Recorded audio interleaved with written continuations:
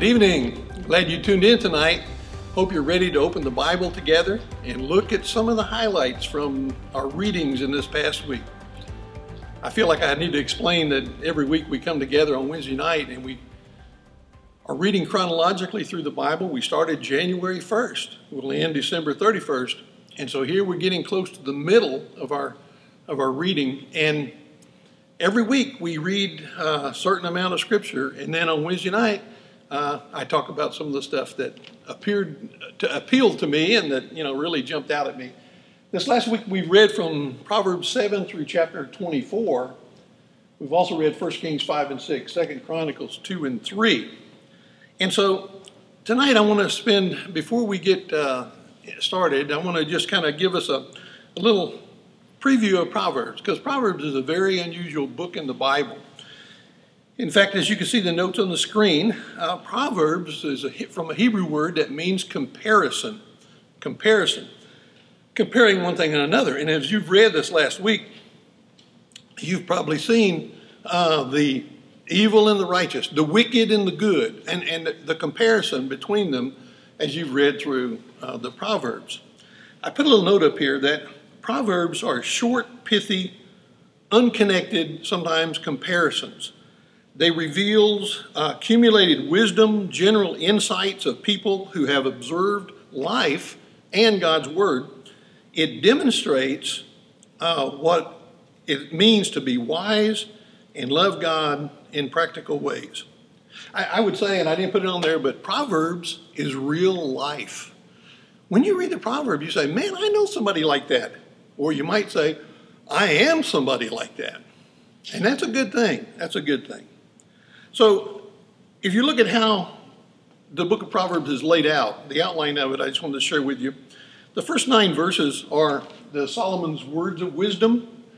And let me just say that the first 9 chapters of Proverbs are pretty much paragraphs that are subject related. And so there'll be 4, 5, 6, 8, 10 verses of scripture that are centered on kind of one subject together, the first 9 chapters. When you come to chapter 10, Solomon's Proverbs, from chapter 10 through chapter 24, and really it even goes through chapter 29, it changes. And then when you're looking at Proverbs there are more the little pithy staccato shots of truth. And it may take 1 verse, 2 verses, or 3 verses, but they're not long paragraph subjects. They're more like you'll go from talking about laziness to talking about poverty to talking about faithfulness within just 3 verses. And they just change all the time, the subject changes. Then we would come to the last part of the book of Proverbs, and we'll get there this coming week. We'll finish up Proverbs. We have the words of Agur, which means gatherer, in chapter 30. And in chapter 31 closes with the words of King Lemuel. Lemuel means belonging to God. Some people think that King Lemuel was a name that Solomon's wife had for him, belonging to God. I don't know if that's true or not, but nevertheless, that's the outline of the book of Proverbs. So I want us to begin, and I just want to talk tonight about a few Proverbs that jumped out at me that I want to just share with you, and then also some history of the building, the construction of the temple by Solomon. All right, that's where we're going tonight. So I'm going to begin in Proverbs 7, where Solomon warns his son about adultery. Now this is big when we come to looking at the subject of adultery, because Solomon talks about it in chapter 5, in chapter 6, and chapter 7. And I'm not laughing at adultery, but what I'm laughing about is that Solomon, of all people, with 700 wives and 300 concubines, probably knew what he was talking about. The dangers of adultery. And so he gives some warnings to his son about it. And I want you in your Bibles, if you have your Bibles, in chapter 7, he begins by saying, my son, keep my words and treasure my commandments within you. So he's talking to his son and giving him these warnings. Keep my commandments and live, and my teaching as the apple of your eye. Bind them on your fingers, write them on the tablet of your heart. Say to wisdom, you are my sister, and call understanding your intimate friend, that they may keep you from an adulteress, from the foreigner who flatters with her lips. When he begins, he's talking about, you need these, I'm going to warn you about this, about the sin of adultery, about what it will do to you. And he said, listen to what I'm telling you. When he says, bind them on your fingers, write them on your heart, let this be as the apple of your eye. That means really listen to what I'm talking about. A little later in chapter 7, from verse 22 through verse 27, he writes more about it. In fact, the whole chapter 7 deals with it. And I'll ask you to read it. I know you've already read it, but I just want to go down to the conclusion in chapter 20, or verse 22. It talks about how the effect it has. Adultery has harsh consequences. And so we see it in verse 22. Suddenly he follows her as an ox goes to the slaughter, as one in fetters to the discipline of a fool, until an arrow passes through his liver, pierces through his liver. As a bird hastens to the snare, so does he does not know that it will cost him his life. What he's talking about, all of these graphic images, and I'm even having trouble reading them, all of these graphic images, man, like an ox to the slaughter, like fetters to the discipline of a fool, like arrow pierces your liver. That's what adultery is like. That's what it ends up being. Those are the consequences. So verse 24, he says, now therefore, my son, listen to me and pay attention to the words of my mouth. Do not let your heart turn aside to her ways. Do not stray into her paths. For many are the victims she has cast down, and numerous are all her slain. Her house is the way to Sheol, descending to the chambers of death. Man, what a way to look at the consequences of adultery.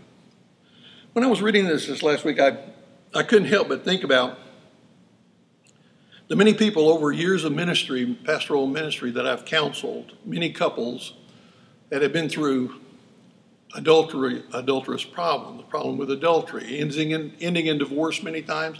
Sometimes it didn't. But what I thought about was, man, there are tremendously harsh consequences to adultery. And all you have to do is ask somebody who's been through it. It may have seemed like something to do on the front end. It might have been exciting and whatever. But man, look at the cost. It is extremely expensive. All right, let's go over to chapter 8. We're right here at it. In chapter 8, he talks about the personification of wisdom. And I put Jesus up here because these words are a perfect picture of Jesus. I mean, he was the perfection of wisdom in everything he did. But I love the way the scriptures personify. It gives personhood to a thing, wisdom. In verse 1, chapter 8, he says, does not wisdom call and understanding lift up her voice? On top of the heights, beside the way where the paths meet, she takes her stand. And man, here very beautifully, he's telling us that wisdom is like someone standing beside the road and they're saying, listen to me, listen to what I have to say. This is very, very important. And it's a female voice, the personification of wisdom right here. He says she takes her stand there. Listen to her. A little later in verses 10 through 21, I want you to see how beautiful this personification of wisdom is. In verse 20, take my instruction and not silver, and knowledge rather than choicest gold. When he says take my instruction, we're talking about, it's not God really, even though God is very wise, but he's talking about the personification of wisdom. Wisdom is saying, take my instruction, all right? Verse 11, for wisdom is better than jewels, and all desirable things cannot compare with her. Verse 12, I, wisdom, dwell with prudence, and I find knowledge and discretion. The fear of the Lord is to hate evil, pride and arrogance and the evil way, and the perverted mouth I hate. Look at verse 14. Counsel is mine. This is what wisdom is saying. And sound wisdom. I am understanding. Power is mine. Verse 15. By me, by wisdom, kings reign and rulers decree justice. By me, princes rule and nobles, all who judge rightly. I love those who love me. That's what wisdom is saying. I love those who love me, and those who diligently seek me will find me.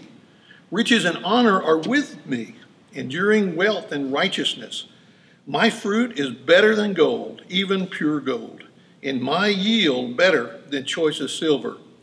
I walk in the way of righteousness, wisdom, right? In the midst of the paths of justice, to endow those who love me with wealth, that I may fill their treasuries. Man, the personification of wisdom, so powerful, so beautiful.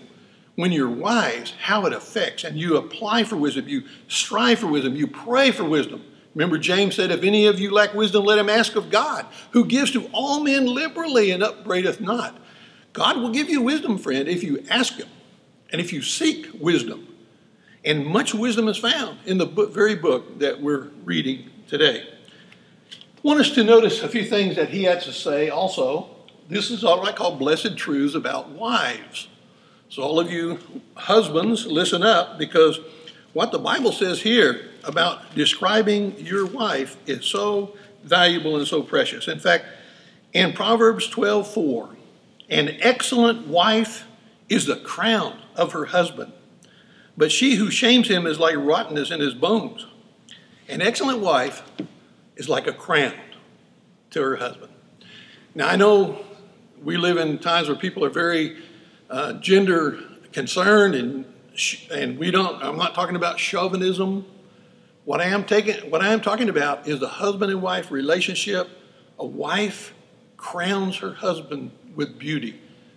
She makes him better, makes him wiser, makes him more effective. And the Bible says an excellent wife is a crown. And then, if you'll turn over a few more pages to Proverbs 18th chapter of Proverbs, and verse 22, it says, he who finds a wife finds a good thing and obtains favor from the Lord. If you're married, if you have a good wife, man, you have found a good thing. And not only that, you found the favor of God in that woman who is your partner for life, that woman who completes you, your helpmeet for you. In her you have found the favor of God. And there's one other verse that he talks about in chapter 19, verse 14, just across the page. It said, house and wealth are inheritance from fathers, but a prudent wife is from the Lord. Here we're talking about that she is a gift. You know, you receive houses and wealth from your parents.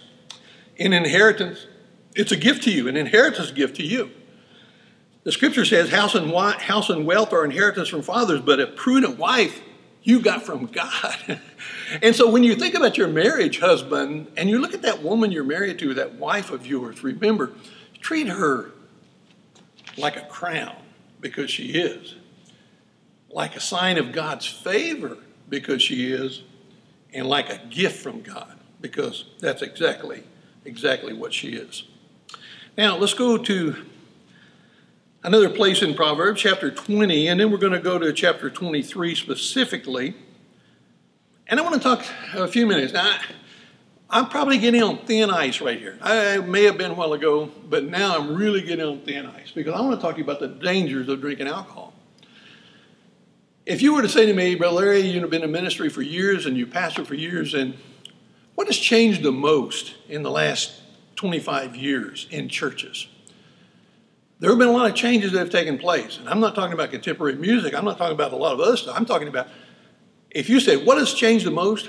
I would say the church's attitude toward drinking alcohol. This has changed the most. Because 25 years ago, Christian people, church members, for them to drink socially was just kind of not acceptable, and they just didn't do it. And now it's just kind of common for Christian people, church members, to drink alcohol. So I want to read what the Bible says as far as warnings. And if you drink socially or whatever, I'm not trying to put you down, but I do want you to know what the Bible says about the dangers of alcohol to drink. I think chapter 20, verse 1, I want to read this, then we're going to jump over to chapter 23. Proverbs 20, verse 1 says, wine is a mocker, strong drink a brawler, and whoever is intoxicated by it is not wise. I think the King James says, whoever is deceived by it is not wise. So it's the idea.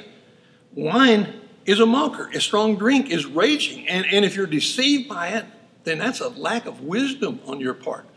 So right in the very beginning, he said, listen, you need to be wise about that. There needs to be some wisdom.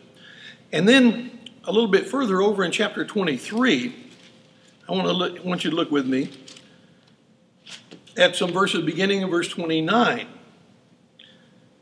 Chapter 23 of Proverbs, verse 29. Who has woe? Who has sorrow? Who has contentions? Who has complaining? Who has wounds without cause? Who has redness of eyes? Those who linger long over wine, those who go to taste mixed wine. In these verses, he is giving us some reasons to understand and to be very careful about alcohol. Because alcohol brings woe. Look at those words in verses 29 and 30. Woe, sorrow, contentions, fights, complaints, wounds. All of these are connected with drinking alcohol. I mean, every one of them. And then he goes on and talks about the enticements. Why do people use it? In verse 31, he said, do not look on the wine when it is red, when it sparkles in the cup, when it goes down smoothly. And these are the very things that are used to advertise alcohol. I mean, look at the sparkly. It's so smooth, it goes down smoothly. That is the enticement. So I want us to come to the very last few verses, because in the end, he talks about the effects of alcohol. And here's where the rubber meets the road. I mean, this is where it makes such a difference. In verse 31, he said, in verse 32, at the last it bites like a serpent and stings like a viper. Man, that's a good description of alcohol. After everything's said and done, man, it'll bite you. It stings you. Verse 33 says this, your eyes will see strange things, and your mind will utter perverse things. People under the influence of alcohol say things. Their mouth utters strange things, perverse things. People say things they don't mean. They say things that they would never say because it removes the natural inhibition. Alcohol will change your behavior. The inhibitions that keep you from saying the wrong thing and doing the wrong thing, when you're under the influence of alcohol, those inhibitions are removed. And that's the reason there are contentions and sorrow and complaints and woe connected with it. And I just, to me, it's just as clear as a bell. Your mind will utter perverse things. I used to work with a man who, when I was going to seminary, I worked second shift at a box plant for 4 years. Well, I finished going to school in the daytime. I'd work second shift at night. I worked with a fella, very intelligent. He was going to USC. He was a brilliant young guy. But he would go get, he and his dad would go get drunk every Friday. And not being a drinker, I couldn't understand. Here he is. I think he was sober all week, as far as I could tell. But he would tell me about what they were doing. And one time I said, why do you want to do that? Why do you want to do that? And here's what he said. He was a young guy, and he was kind of quiet. And he said, when I drink, it makes me good with girls. That's what he said. You know what it would do? It would remove some of those inhibitions that he naturally felt. And so he was glib and social and everything when he was under the influence. That wasn't really him. That was the alcohol speaking through him. And so that's why it says that it removes those natural inhibitions. And then verse 34, it can make you drunk. You will be like one who lies down in the middle of the sea, or like one who lies down on the top of a mast. Imagine being on the mast of a ship that is swaying like this. Now, this is not funny. I'm sorry to laugh. But imagine being on the top of the mast of a ship that is swaying, and here he says, that's what it's like under the influence. And then the last thing he said in verse 35, he said, they struck me, but I did not become ill. They beat me, but I did not know it. When shall I awake? I will seek another drink. I'll seek another drink. It is numbing and it is addicting. All of these things talk about the dangers of alcohol, of drinking alcohol.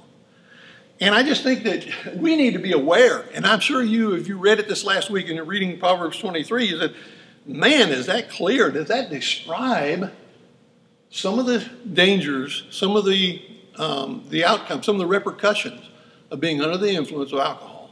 Sad, sad thing that happens in the lives of way too many people across our land. Sometimes even Christian people, sometimes non-Christian people. Influence, that's why they call it driving under the influence, DWI, driving with intoxication. DUI, this is what it is. And I came across something that really struck me, and I want to share it with you tonight. This was written by Evangeline Booth, who was the daughter of William Booth, who was the founder of the Salvation Army in England in the 1800s. And of course, the Salvation Army was originally begun to deal with presenting the gospel to people that were down and out, people that needed to hear the message, and some of them were alcoholics and drunkards and all kinds of other people that were having issues that they could not get ahead in life. And so it was begun to try to help them and to present the gospel to them. But listen to what she said. She said, drink, when she's talking about beverage, alcoholic beverage, she said, drink has drained more blood, hung more crepe, sold more houses, plunged more people into bankruptcy, armed more villains, slain more children, snapped more wedding rings, defiled more innocents, blinded more eyes, twisted more limbs, dethroned more reason, wrecked more manhood, dishonored more womanhood, broken more hearts, blasted more lives, driven more to suicide, and dug more graves than any other poison scourge that ever swept its death-dealing waves across the world. What Evangeline Booth said was right. When you look at the effects, the compounded effects of alcohol in our society, people killed by drunk drivers, people fights, murders, arguments, divorces, thefts. Man, you could just go on and on and on and on. And I know if you say, preacher, you're on your soapbox. I guess I am on my soapbox. And what I'm telling you is this, is if you leave it alone, you'll never have to worry about that. Now, you may have other stuff that you'll have to deal with and think about and worry about and fret with and overcome. But if you'll leave it alone, then it won't bother you, okay? Now, I want us to go to 1 Kings chapter 5 and notice a few things about when Solomon built the temple. As he is getting ready to build, he's gathering his material and his alliances that he makes. He talks about it in 1 Kings 5, verse 1. In your Bible, notice with me. Now Hiram, king of Tyre, sent his servants to Solomon when he heard that they had anointed him king in place of his father. For Hiram had always been a friend of David. Then Solomon sent word to Hiram saying, you know that David my father was unable to build a house for the name of the Lord his God because of the wars which surrounded him, until the Lord put them under the soles of his feet. But now the Lord my God has given me rest on every side. There is neither adversary nor misfortune. Behold, I intend to build a house for the name of the Lord my God, as the Lord spoke to David my father, saying, your son, whom I will set over your throne in your place, he will build a house for my name. So he sums up verse 6. Now, therefore, command that they cut for me cedars from Lebanon, and my servants will be with your servants, and I will give you wages for your servants according to all that you say. For you know that there is no one among us who knows how to cut timber like the Sidonians. It's interesting right here that Solomon makes an alliance, as his father David had done with Hiram, the king of Tyre. And during this time, Tyre was in Lebanon, the country of Lebanon.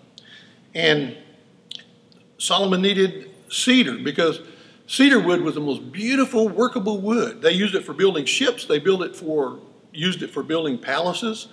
In fact, I did a little bit of research on on the cedars of Lebanon and found out that about 1700 years ago, around 300 AD, they almost depleted the whole supply of cedar from Lebanon because of its use, its overuse. All right? Then if you drop down with me, and the next, I was reading that without you looking. In chapter 5, verses 12 through 18, he talks about the material for the temple. Here he's talking about the cedars that were in Lebanon. And I just want you to see with me, and I was struck by this when I read it. Verse 12, the Lord gave wisdom to Solomon just as he promised him, and there was peace between Hiram and Solomon, and the two of them made a covenant. Now King Solomon levied forced laborers from all Israel, and forced laborers numbered 30,000 men. He sent them to Lebanon, 10,000 a month in relays. They were in Lebanon a month and 2 months at home. And Adoniram was over the forced laborers. Now Solomon had 70,000 transporters and 80,000 hewers of stone in the mountains. Besides Solomon's 3,300 chief deputies who were over the project and who ruled over the people who were doing the work. Then the king commanded, and they quarried great stones, costly stones, to lay the foundation of the house with cut stones. So Solomon's builders and Hiram's builders and the Jebuelites cut them and prepared the timbers and the stones to build the house.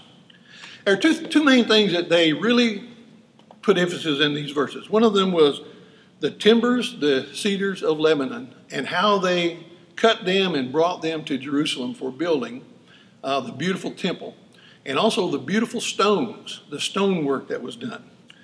And so I want you to just understand, if you're not familiar with the geography of that region, Lebanon is right above the nation of Israel today, and it was in those days.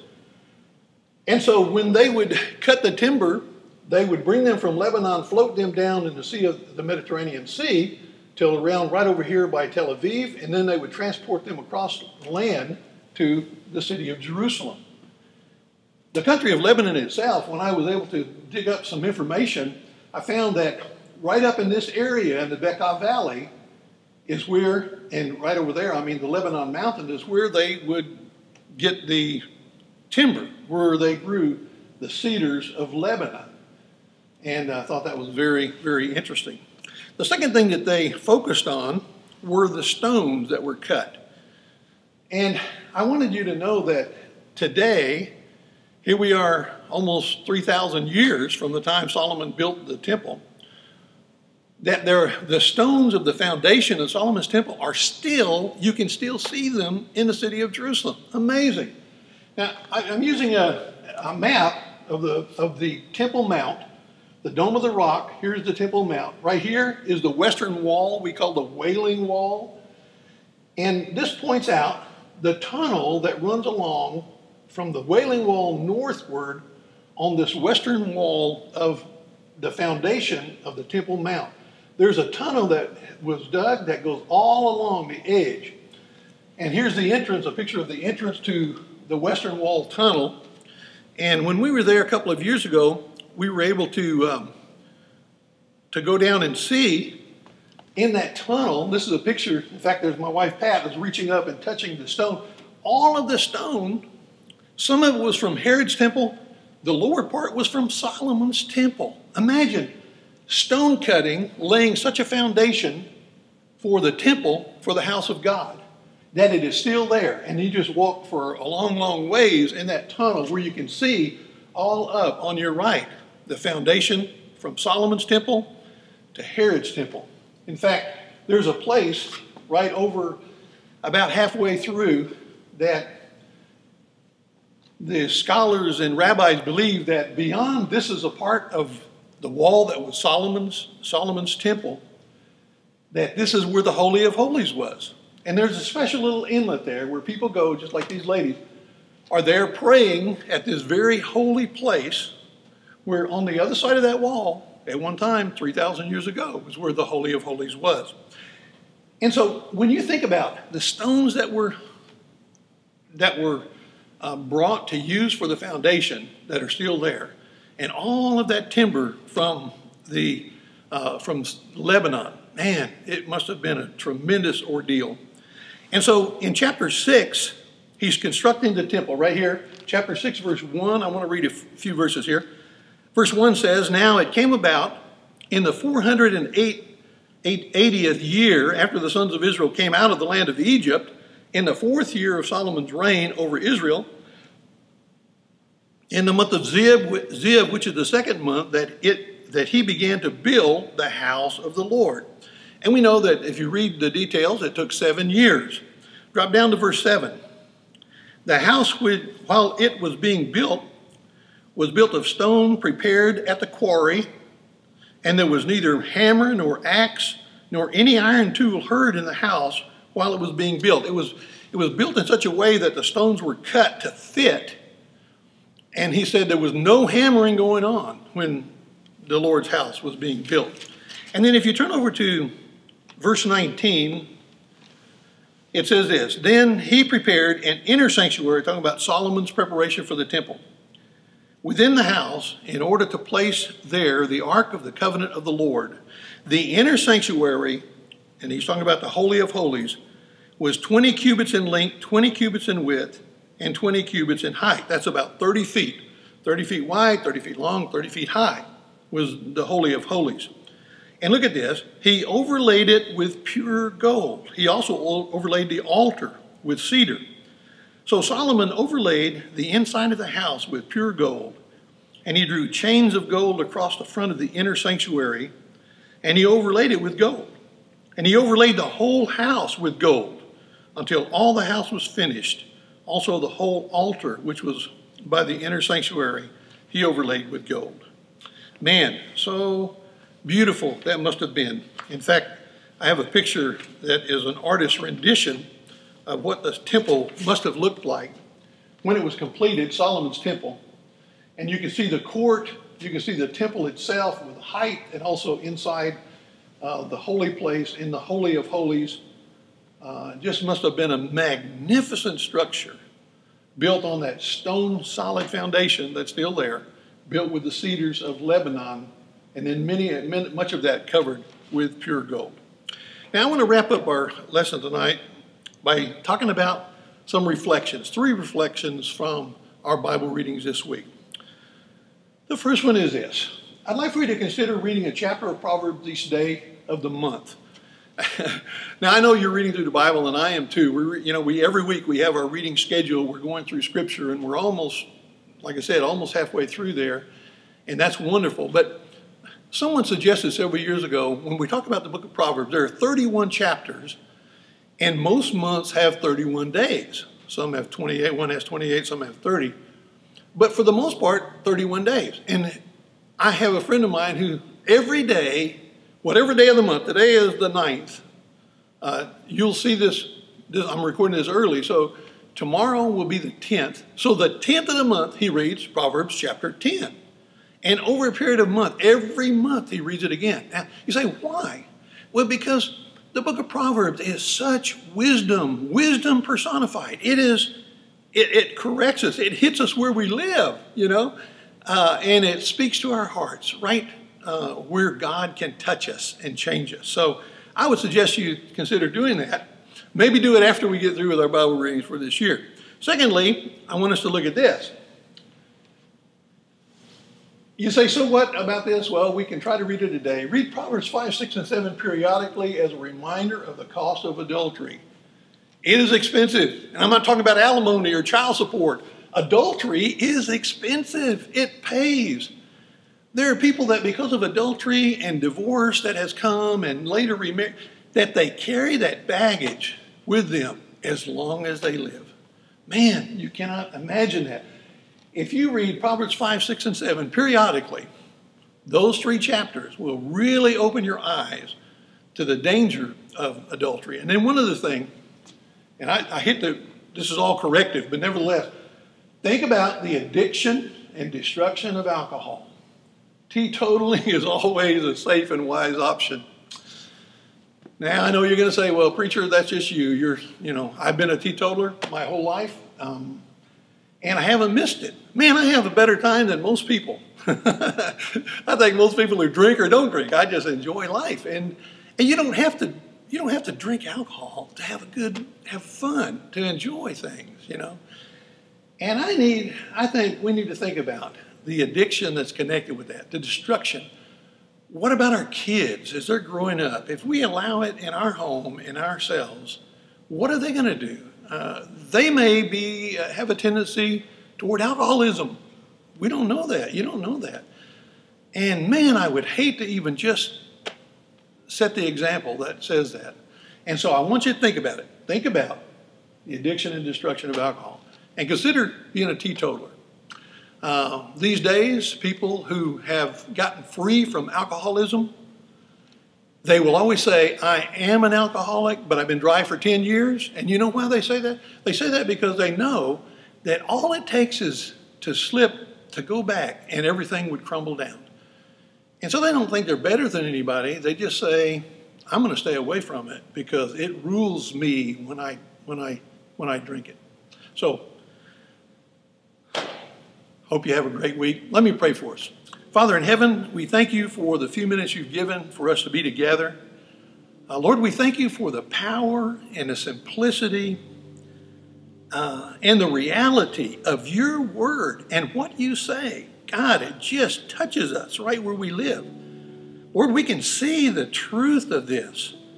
And Lord, I just pray that you will help us to apply the biblical concepts and the precepts that we get from your word, that you would give us the strength to put it to practice in our lives for your glory. We're not talking about making us look good. We're talking about living a life that honors you for your glory. And I pray that you would help us to do that. Give us a great week as we open your word, as we go from day to day. And we ask this all in Jesus' name. Amen. Have a good week.